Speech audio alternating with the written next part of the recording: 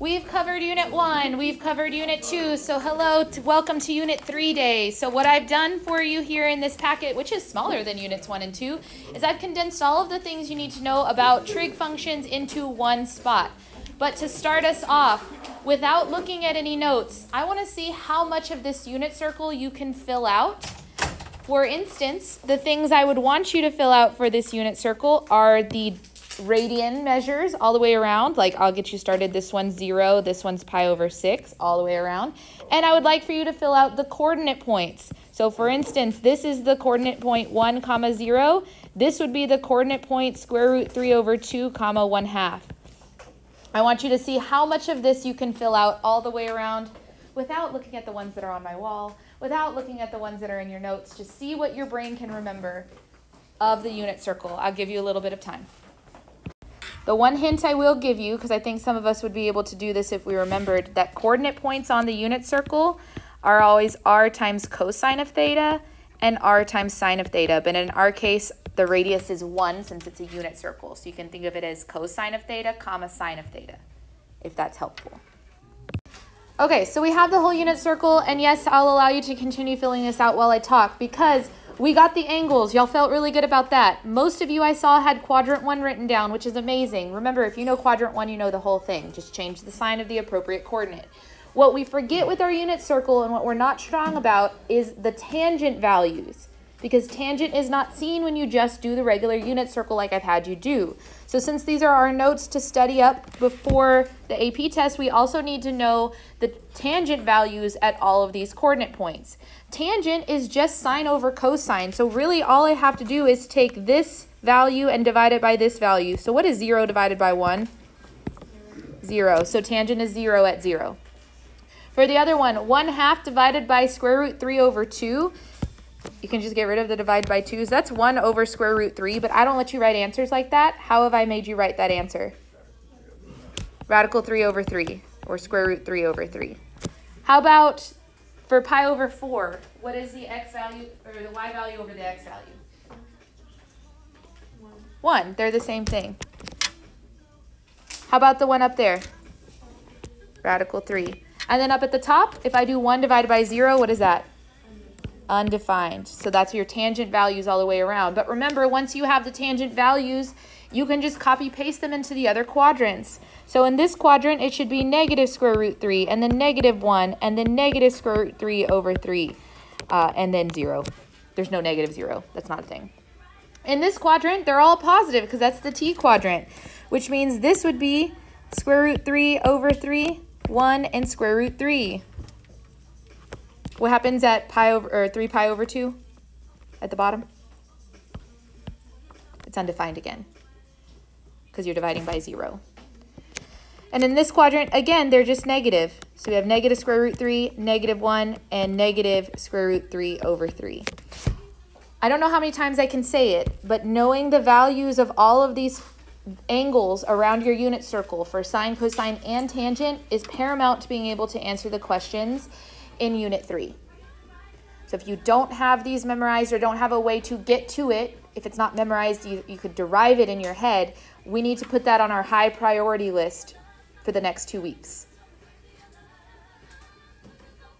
Okay, I've taught you a few tricks for this. Remember, we have the hand trick where if you were doing quadrant 1, the first, your ring finger represents pi over 6, your middle finger represents pi over 4, your index finger represents pi over 3, your pinky would represent 0, and your thumb represents pi over 2. That's the entire first quadrant. And when it comes to the hand trick, here's the pattern again. To do sine, you count the square root of the number of fingers below your reference angle, divide by 2. Cosine is the number of fingers above your reference angle, divided by 2, and tangent is below divided by above. So that's just a trick to take with you because you don't get a reference sheet on your test, but your hands get to come with you through each section of your test. So you can use the hand trick very easily to find these values. Pick a way you're going to memorize it, with a table, with the unit circle, with the hand trick, and let that be what you're going to do. Go ahead and flip this over. There's not a lot we're filling out on these notes because I'd rather spend more time actually practicing, but I did condense everything into one place. What I do want you to highlight here is that when you're doing basic trig, regular trig, you remember that the input value is an angle measure. That's how we did the whole unit circle. So like the sine of pi over 6 is 1/2. You plugged in pi over 6, the angle measurement, and you got out a ratio or the value of that trig function. The reason I'm having you do that is because comparing basic trig with all of its characteristics, which I've written there and you can read. I'm not going to read back at you. We're pretty good at this stuff. And we jump down to where it says inverse trig functions, down towards the bottom. Notice that inverse, we just learned about this last class, is where you switch the x and the y, which means that now your input value is the ratio and your output value is an angle, meaning you're reading the unit circle, you're reading your table backwards for inverse trig. But for inverse trig, sine and tangent can only occur in the quadrants 1 and 4, which means that their positive values for inverse trig are going to come out of quadrant 1 and the negative values come out of quadrant 4. So you're doing negative angles or angles going clockwise. For cosine, it's normal. You will use obtuse angles here for positive or for negative values. But for tangent, again, your positive values are in quadrant 1 and your negative values are the clockwise angle, just the negative version of the angle, not all the way around the unit circle. Again, this page is really just like a reference for you to remember what each of these graphs look like. The one thing I want to point out to you before we move from this table, what should a sine function start at on the y-axis? The midline. So we're going to put midline right here. And remember, always it starts at the midline and immediately increases. That is a typical sine wave.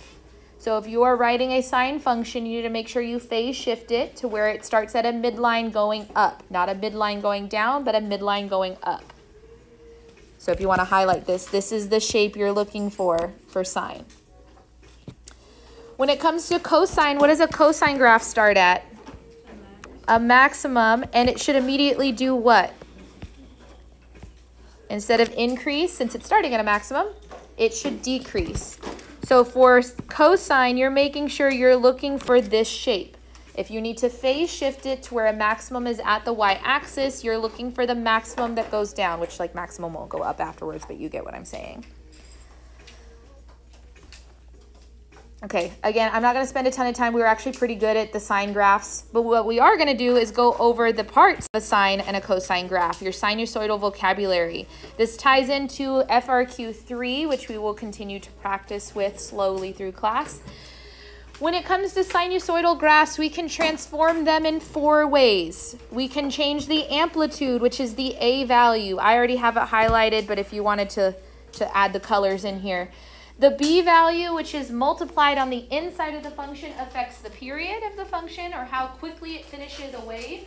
The phase shift is shifting it left and right, and the center line is shifting it up and down. So I have our transformation vocabulary there, as well as what it affects in the scenario of a sine wave. I also have you the formulas there. So let's just make sure we understand this, and we're going to find the A, B, C, and D for this graph. Okay. So we know A stands for the amplitude, we know B would be the period, we know C is the phase shift, and we know D would make the midline. For me, it's easiest to start by finding that center line or the midline. You can use the formula where you do max plus min divided by 2, especially if you don't have a graph. But if you have a graph, you can literally see where the midline is. Where is the midline of this graph? 1. So the D value here is 1. For me, that's the easiest thing to start with because I can find maxes and mins easy and just count in between them for their average. Next thing that's easiest for me, in my opinion, to find is the amplitude. Remember, amplitude is the height or the depth of the wave. So how many steps did I take to go from the center line to the max or center line to the min? 4. If I wasn't sure, I wasn't given a graph, I can always do the maximum, which is 5, minus the minimum, which is -3 divided by 2. 5 minus -3 is like 5 plus 3. That's 8 divided by 2, which is exactly what you said when you counted it, that distance is 4. So you can use the formula or you can use the graph itself. In fact, let me show my work on this one to show that this also works. This would be 5 plus -3 divided by 2, which is 2 divided by 2, which is 1, which you saw on the graph. The next thing that's easiest for me to find is the b-value. The b-value requires you to know the period, or finding the period requires you to know the b-value. So in a graph, we can see the period. How long does it take for this graph to go from midline to midline, to complete one shape? Pi, which means we're going to find b by doing 2 pi divided by pi. That's the period of the function. The pi's cancel out, so what is the b-value here? 2.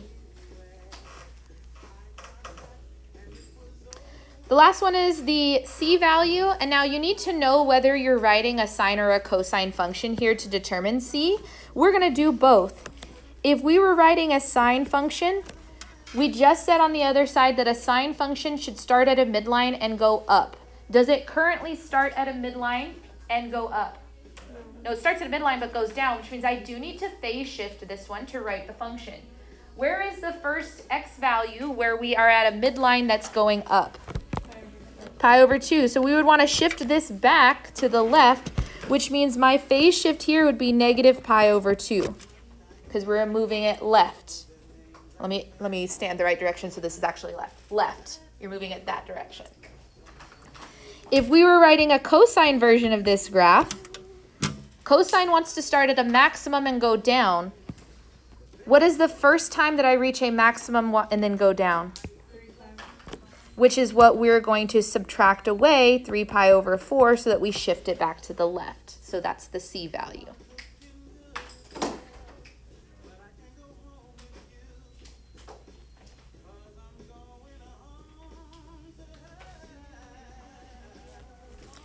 Okay, this sort of thing is one of the things we're going to practice today with our activity.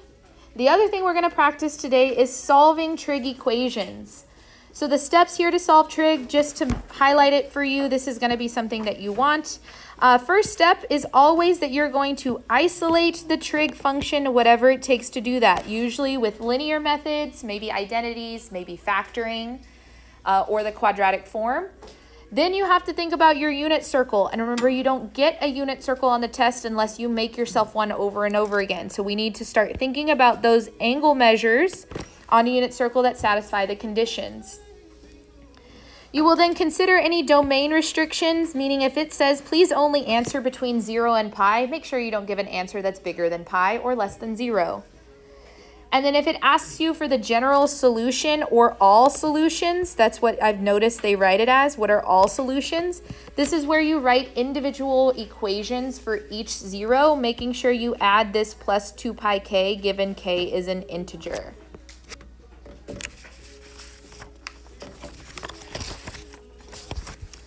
The last things we covered in Unit 3 and the last things we're going to have on the reference sheet is all of your identities.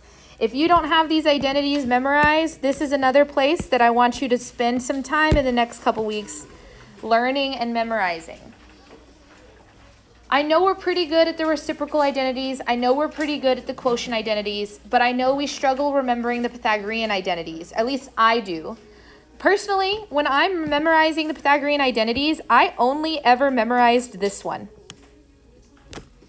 And you're like, Miss Quigley, there are like 9 versions of this Pythagorean identity. I know, but I straight up couldn't ever remember them when I was a student. I still don't as an adult. I actually have to do this process every time I do a problem.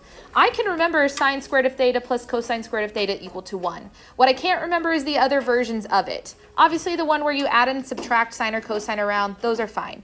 But I can't remember the ones that involve tangent or involve cosecant. Like there's just something about my brain that doesn't hold on to them. So here's what I do every time and what you can do so you don't have to memorize more things. If you know you want to have an equation that involves secant. Secant is the reciprocal of which trig function? Cosine. Which means I want to divide this by cosine squared of theta so that this side, this 1 over cosine squared of theta, turns into secant. But what I do to one part of this formula, I need to do it to everything. So I'm going to go ahead and divide all 3 terms by cosine squared of theta. What is sine over cosine? Tangent. This is tangent squared of theta. What is cosine over cosine? 1. And then we already said that secant is 1 over cosine of theta. That's the second version of the Pythagorean identity that I asked you to memorize, but honestly, I don't have it memorized. I do this every time because I can't hold on to that in my head for some reason. So we know that there's a third one, and that third one involves the cosecant instead of secant. So instead of dividing by cosine, what am I going to divide this one by? Sine. Again, this is just a process to allow you to memorize all 9 versions of this just with memorizing 1. Again, sine over sine is going to cancel to 1. What is cosine over sine? Cotangent. And then we already know that 1 over sine is cosecant. And so, boom, I have all 3 versions. That might be helpful for you in memorizing all 3/9 versions of the Pythagorean identity. You don't have to memorize all 9. You need to memorize 1 and know how to find the others. But if you're like, I can just memorize stuff, that's great. Memorize it. Know your identities. Missed a little bit.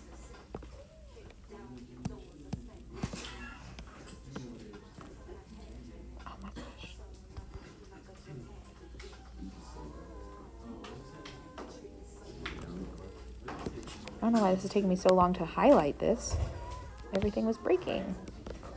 Okay, again, the rest of this table, if you don't have your identities memorized, you just got to put that on your to-do list.